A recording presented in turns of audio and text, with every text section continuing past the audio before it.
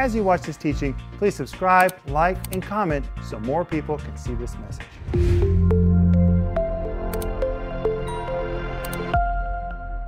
Hey friends, welcome to the program. My name is Rick Renner and I have a surprise. Today Denise is teaching and every day this week from her book, which is called Who Stole Cinderella? The Art of Happily Ever After. This book is great for women and it's great for men. I've read it several times. And we're also offering you the 16-part series that goes with this, which is called The School of Cinderella. It is so good, and it comes with a huge study guide so you can read all the notes while you're seeing or listening to the program. But this is going to really be powerful, and I'm so glad Denise is going to be with us every day this week. It's going to be powerful. That's why I asked her to do these programs. So let's join Denise right now.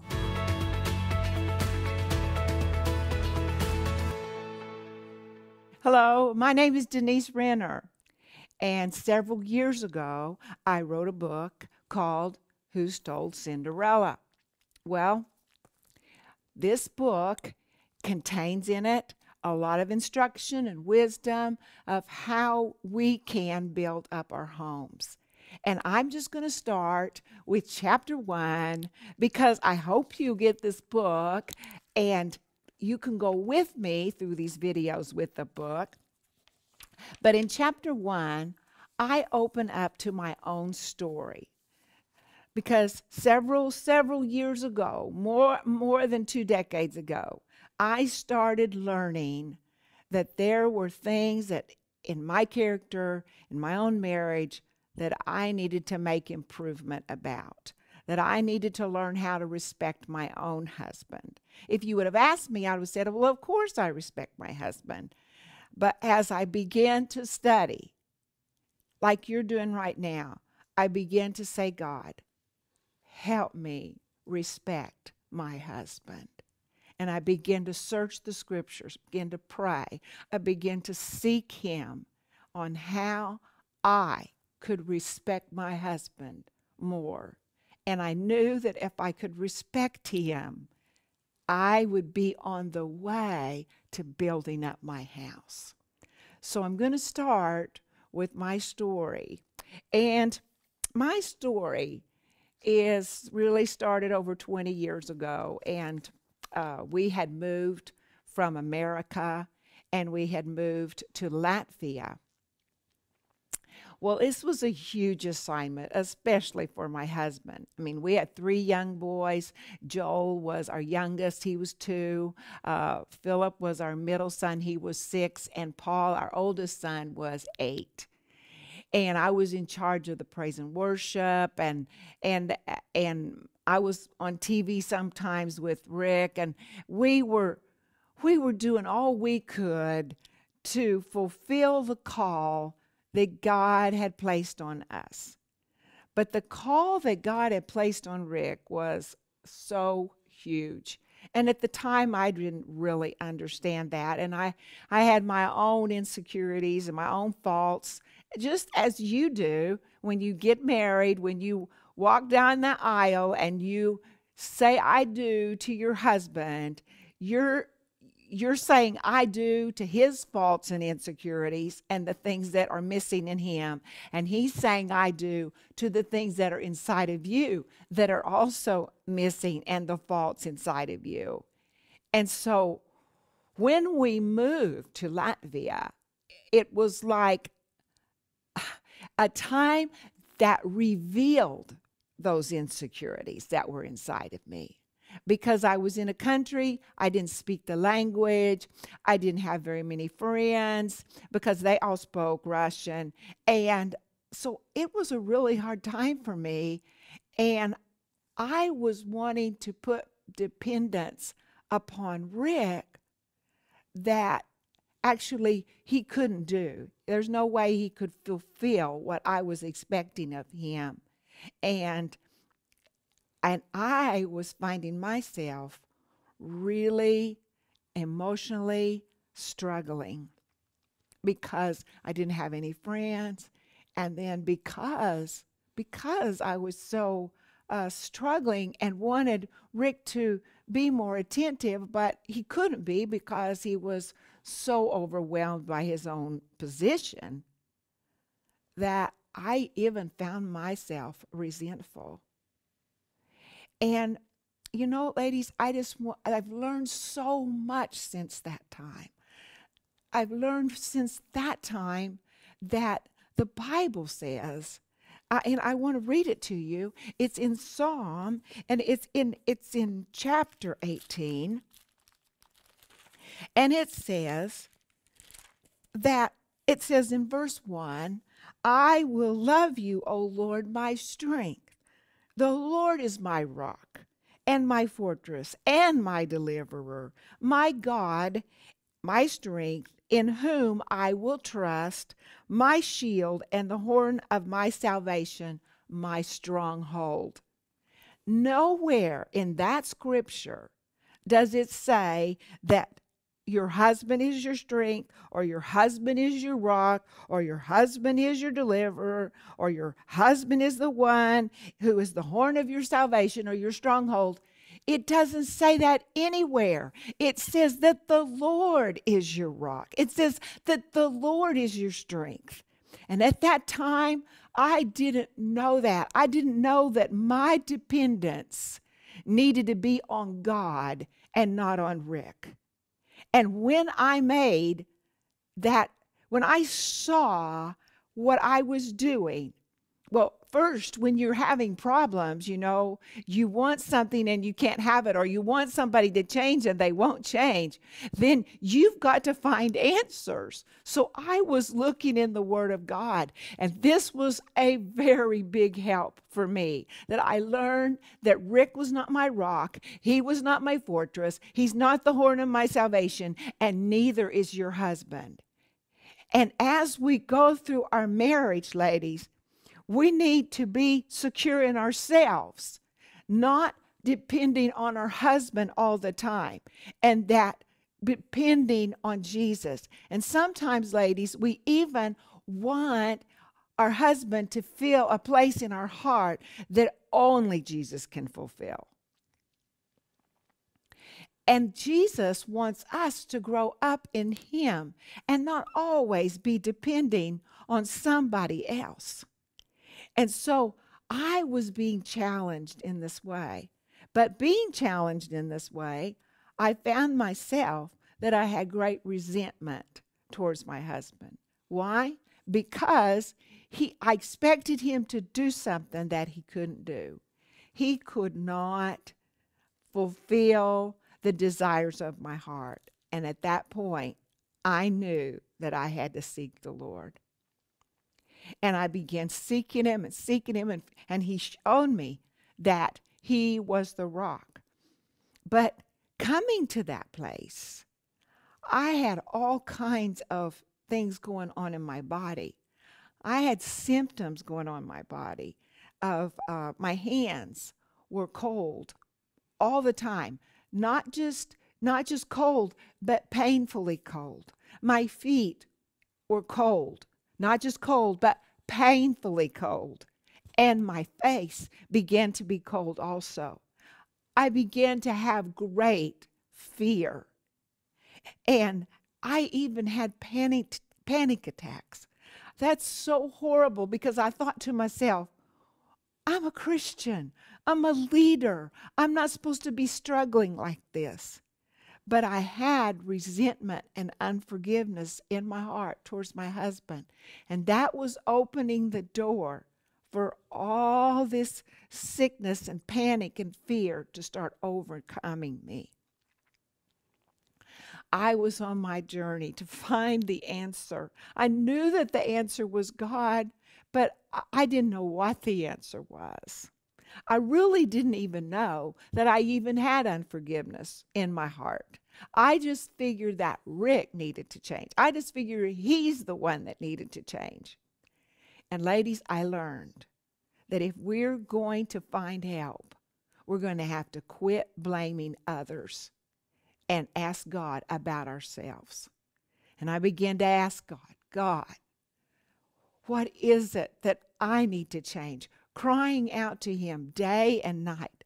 My mind, my eyes were in the Word of God. I was seeking him. I knew that this was the answer. I knew he had the answer.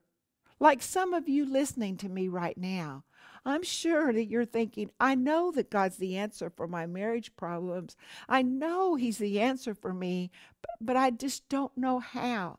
And ladies, that's why I'm coming to you, because I have compassion, because I have been in a very terrible place with bitterness and unforgiveness and didn't know how to get out.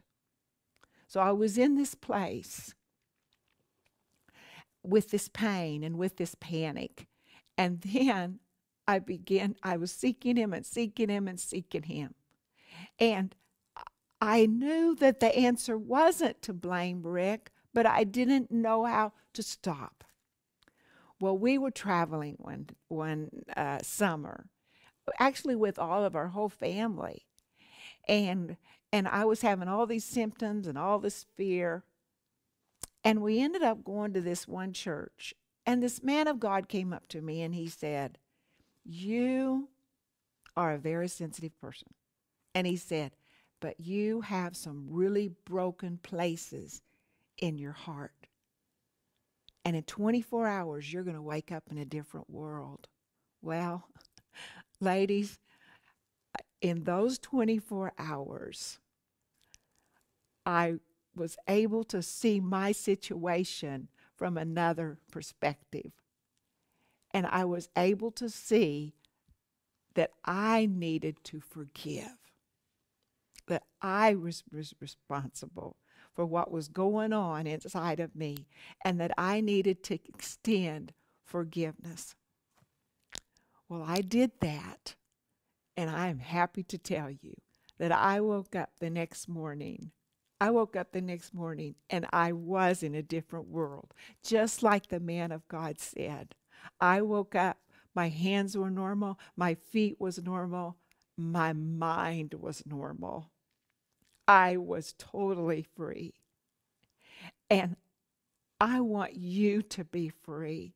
We're going to have lessons where I only talk about forgiveness, but I wanted to share my story with you, because going through that and then seeing the things that needed to change in me, I thought, I love women so much. I love English-speaking women. I love Russian-speaking women. I love women because I know that God has placed in us so much power to build up our homes, power to strengthen our children, power to build up our husbands, power to do amazing things with our mind and with our gifts and with our energy, power to have influence in powerful places and high places. And I wanted women, just like you, I wanted women to be free. I wanted them not to be hung up in unforgiveness and bitterness and blaming others and thinking it's all others' fault that I'm in this place, but to have tools so that they could get out of that place. I'm really teaching to you from my book, Who Stole Cinderella. I want to talk to you about another thing that happens, which is so bad for women, for whatever reason it happens. But when we start having some kind of a problem and we don't have anybody to share it with, or we can't open our heart, or we can't trust somebody else, we fall into a trap of isolation. I was in that trap. Before I got free, I was in the trap of isolation. What is the trap of isolation? Well, if you're in it, you know what it is. It's a place where you're by yourself. You want to escape, but you can't escape yourself. It's a place where in your own mind, it's like a little hamster in a cage, just going around and around and around and around with the same thoughts over and over again. If I say this, he'll say that. If I don't say this, he won't say that. If I do this, he might do that. Oh, what if he does that? I mean, it's thoughts and thoughts and thoughts that have no conclusion, and they just continue. And that trap of isolation where you think, nobody will understand me, or nobody even has ever gone through what I'm going through. Well, I want to tell you that's a lie of the devil, because the Bible says that every temptation known to man, it comes on all men. We're all tempted in the same way. That scripture also says that there is a way of escape. So if you're in isolation, there's a way of escape. And so I was in that trap. And the way of escape is to open your heart. You know, right now, you have the opportunity to communicating with your counselor. You could tell your counselor, I've never told anybody this before. We've been doing these classes now for several years, and we get testimonies that say to the counselor, I've never told anyone this in my whole life. And as they open that place, because ladies, that place of isolation, it's a dark place. It's a secret place. And as long as it's dark, you have to stay there because there's no light. But when you can open your heart and you can say to another woman, this happened to me, or I'm struggling with this, or I can't deal with this. Do you have any wisdom for me? What does the Bible say? Can you help me? I'm a new believer. I really don't know what to do. I just find myself doing the same things to my husband that I saw my mother do to my father, and it's not working. I need help. See, that's opening up that place of isolation. That is letting, when you tell somebody, you're letting light come in and shine on your darkness. It says in James that we are to confess our faults one to another that we may be healed. You see, the Bible has all this wisdom for us. And that's part of my responsibility, is to dig in here and to find some answers and to share them with you.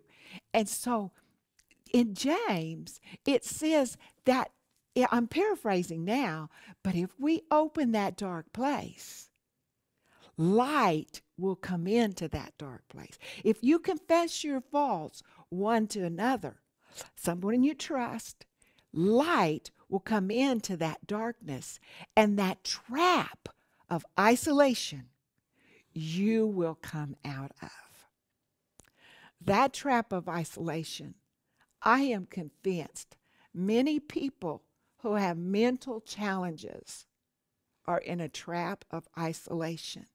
They think that this all my life is about? Is my problems and my trials and no answers? No, it's not. Open your heart. Tell someone. Share what's going on. Somebody you trust. And that's the first step to getting out of the trap of isolation.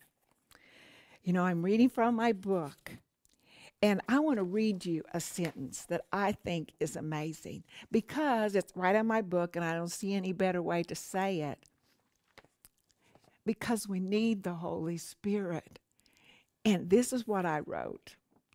We need the master artist to paint on the canvas of our soul the answers and instructions we need to take us through our journey without becoming self-focused and believing the wrong things.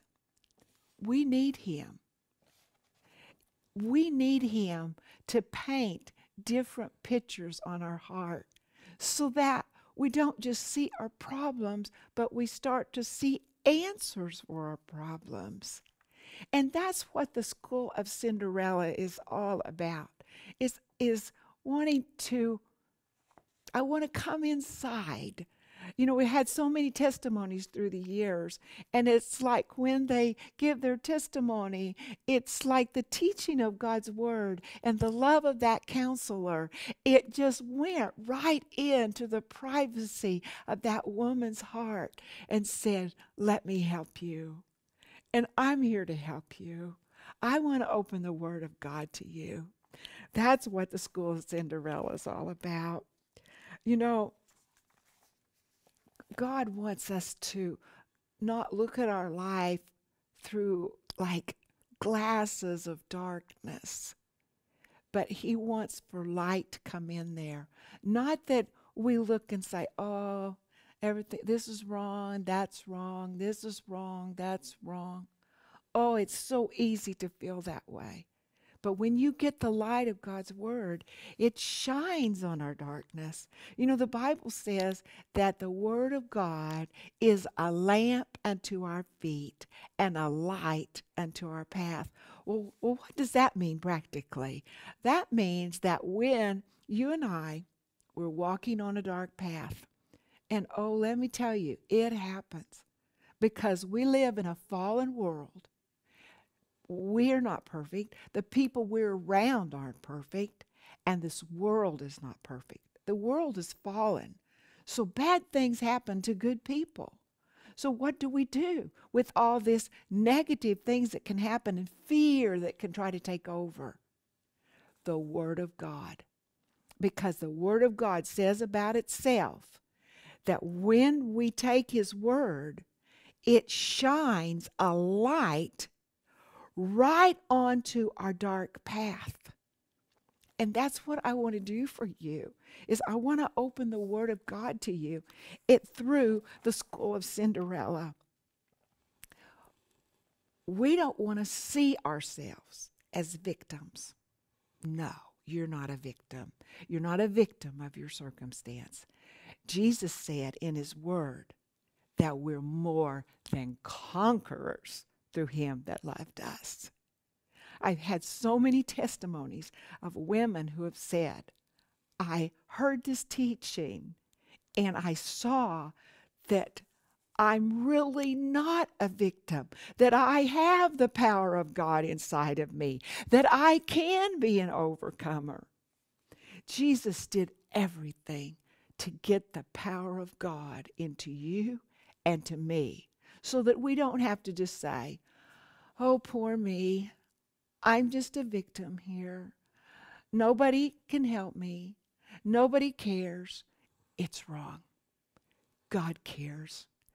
God's there. His Holy Spirit is there to help you.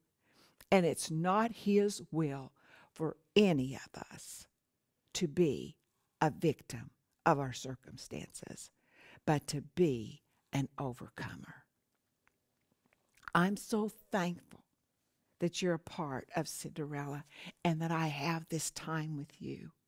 And I just want to leave you with just one more thought. Deciding to do something about your marriage or about your situation, and maybe you've blamed others, deciding to do that is a decision. You can't do anything about what's out here, but you can do everything about what's in here. And I want to pray for you. God loves you, and there are answers for whatever kind of problem that you have. Father God, I thank you for this opportunity to be with these dear ladies, and I proclaim over them right now that they can come out of this situation. They can be helped. They can bring strength to the people that they love and be healed in Jesus' name. All of us want our relationships to grow and improve. For example, don't you want your marriage to be in better shape than it is right now? Even if things are going well, you probably see areas where it could be improved, right? In this candid 16-part series, Denise Renner hilariously and compassionately reveals areas where all of us can do better in our relationships, and especially in our marriages. Sometimes little changes make big differences. Titles in this series include, Help, My Mouth is Making Trouble for Me. Who is in control here, my mouth or me? I thought I was supposed to change it. Help me, Lord. I need to forgive. I thought I had already reached my forgiveness quota.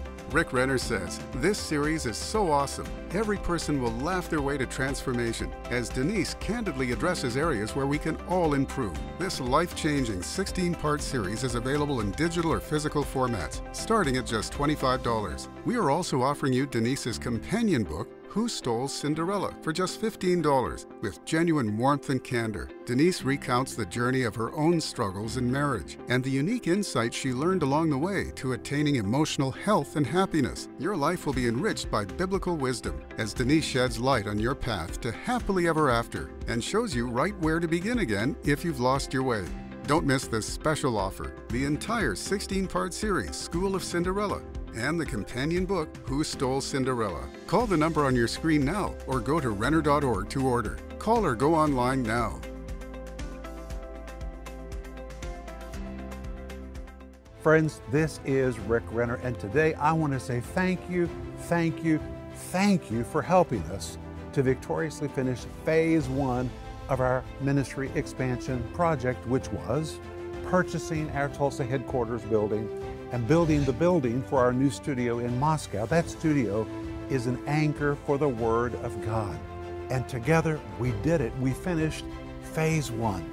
And then you faithfully stayed with us through phase 2, and you gave again to help us finish the interior of the studio. And I want to say thank you so much. But now in front of us is phase 3. You say, well, what is phase 3? Phase 3 is paying off the Tulsa building. And I'm asking you today to pray about joining us as part of the giving team for phase 3, which is paying off the Tulsa facility. And the reason we want to pay it off is because then it will release funds for us to take the teaching of the Bible to the ends of the earth.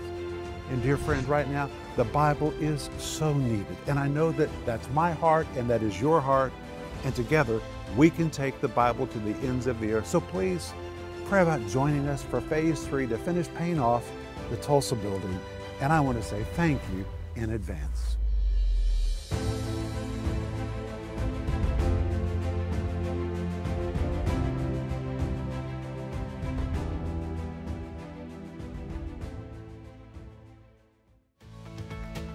Renner Ministries is proclaiming the gospel of Jesus Christ through every available media to the uttermost parts of the earth. Discover the many ways you can help us make a difference in lives around the world with the Word of God. We invite you to partner with us in teaching, strengthening, and rescuing lives for the glory of God. Together, we can make a difference that will last throughout eternity.